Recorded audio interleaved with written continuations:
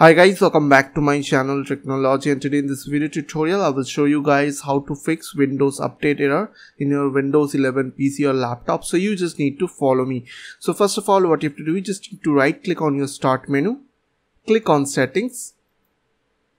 Once you have opened settings window, what you have to do, on your left side you will get a system window. Now go to troubleshoot under system. So click on troubleshoot.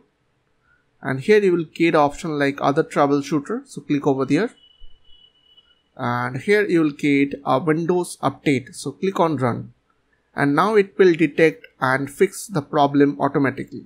So after done, still if your problem is there, then just go to your start or search menu, type over there services.msc.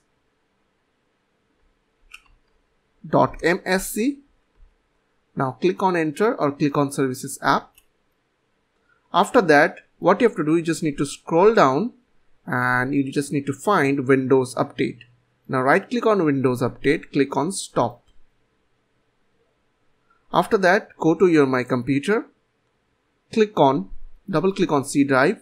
Under C drive you will get Windows folder, so click over there, double click on that, and under Windows folder you will get one folder called software distribution.